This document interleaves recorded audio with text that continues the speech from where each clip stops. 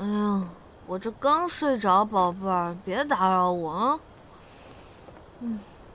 你睁开眼，看看我是谁。深更半夜的，你来我这儿干嘛？哎，干什么你？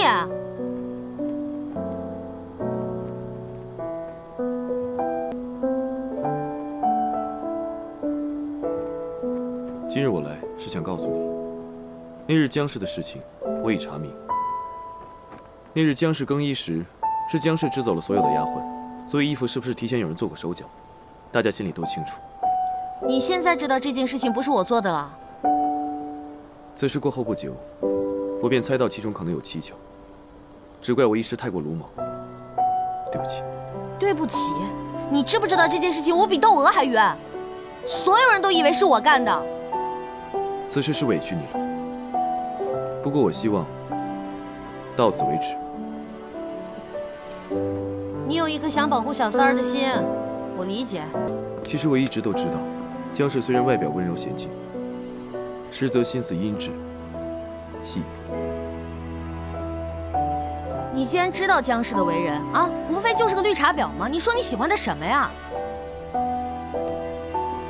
绿茶。绿茶就是指那些清新脱俗、长发飘飘，在人前装的纯天然、无公害、岁月静好的样子，实际上呢，却是多愁善感、多病多灾、善于心计的女人。想当年，围在哥身边的绿茶婊也是数不胜数啊。又开始胡言乱语了。你好生休息，伤好之前不要乱跑。您慢走。这副皮囊给我算是白瞎了。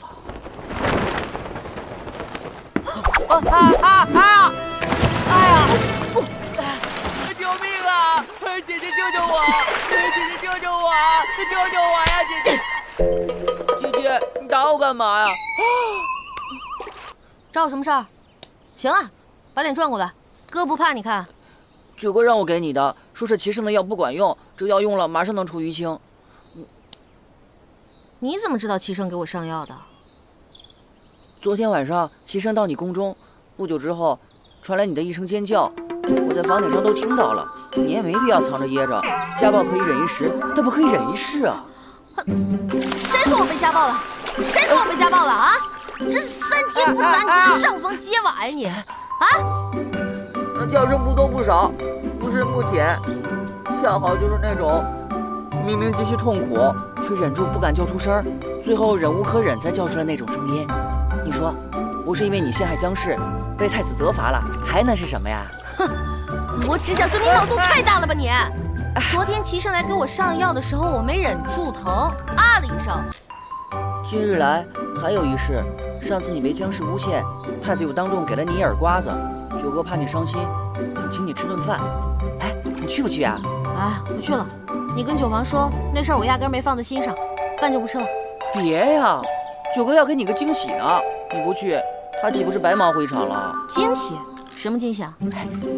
特浪漫，带你看海。慢着，差点把惊喜给说出来了。哎，你已经说出来了。九王有你这样猪一样的队友，也真是醉了。那你到底去不去啊？我一个大男人跟2个男人去看海，逗我玩呢？不去不去不去，太医说了，我要好好休息。切，你不去，我一人去正好。哎，我。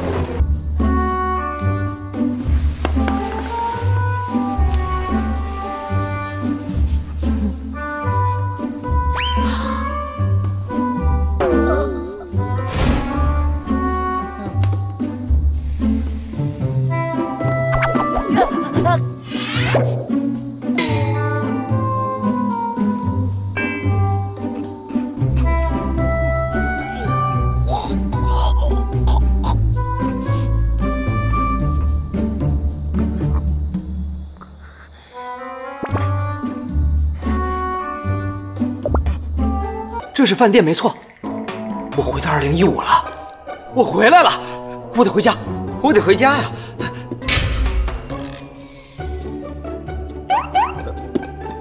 杨岩，你怎么在这儿？哎，这是哪儿啊？九王约你见面的地方啊。姐姐，你不会吃错药了吧？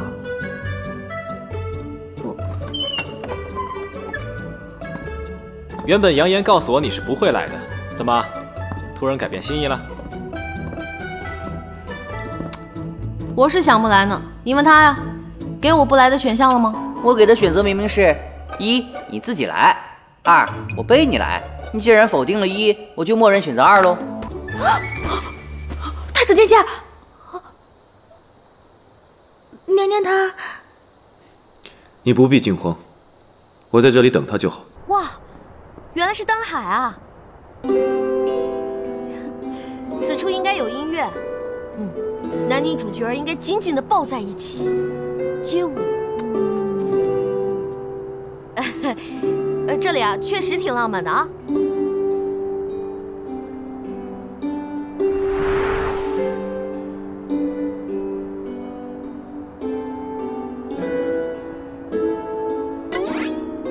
这眼神，我如果稍作迷离一下，怕是九王就要亲上我了。不行，我要擦亮眼睛。我的心和过去一样，尤其对你，从未变过。齐晟啊齐晟，让你天天惦记别人媳妇儿，怎么样？现在自己的媳妇儿被别人惦记了吧？九王，你还是别看我了，咱们看灯吧。你变了，一点也不像儿时的你。还记得吗？小的时候，不管是玩游戏，还是和别的小皇子打架，还是私塾先生抽查背书，你总是偷偷暗地里帮我，只是因为我总把奶奶给我的麦芽糖偷偷塞给你。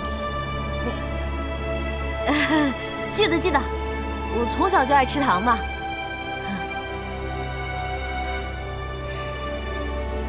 因为成祖更喜欢三哥，便授意父皇立三哥为太子。有朝一日登上皇位，成祖又那么喜欢你，又刻意为你和三哥制造机会。后来，果真随了成祖的心愿，我和你越走越远了。可是我觉得齐晟对我没什么情意啊。三哥从小就得到太多，不懂得取舍，也不懂得珍惜。鹏鹏，你从小就向着我，你的心意应该和以前一样，没有变吧？齐晟啊，虽然对我冷漠刻薄了些，但我毕竟是太子妃嘛。我如果向着你，是我冒失了。不管你怎么想，我的心意是不会变的。回来了。看齐晟的神情，嘴角微微向左侧倾斜，不时地抿着嘴，眼睛微闭，神情淡定自如，甚至带有一丝的微笑。看来他并不知道我去了哪里。你不要以为我不知道你去了哪里。只是天色已晚了，不知太子殿下来我这里有何贵干啊？你是我的太子妃，我来你这儿一定要有事吗？啊，没有，只要您开心，一切随你。既然如此，你给我放松一下吧。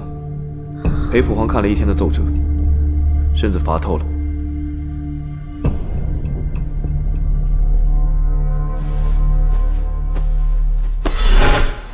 原来是想做马杀鸡啊！哼，好说好说。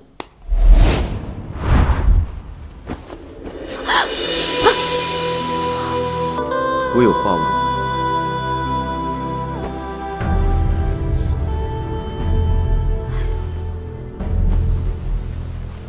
不知鹏鹏现在喜欢什么样的男子？啊？什么？你是喜欢温润如玉、成熟稳重，还是喜欢浪漫洒脱、年少英俊的？齐晟啊齐晟，老子什么男人也不喜欢，老子只想安安静静的做个美男子。其实喜欢什么样的人并不重要，爱是可以跨越性别的，重要的是那个人是谁。我只是想知道，除去太子的身份，我在你眼中究竟是个什么样的人？你若这么说，我就给你分析分析。像你这种成熟沉稳、冷峻腹黑的人，给人的第一印象就是不太容易相处。你看，你整天一副不苟言笑的样子，在你面前连玩笑都开不得，更别提什么情感交流了。哎，就算想和你打情骂俏，也要先练练，对着你这张面瘫脸，能不能忍住不笑？你接着说。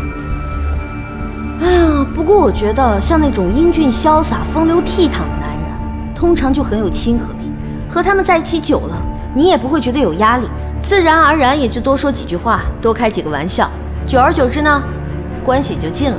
所以，当然是这样的男人才值得女人喜欢喽。你终究还是选错了。哎，这种事儿哪有对错之分啊？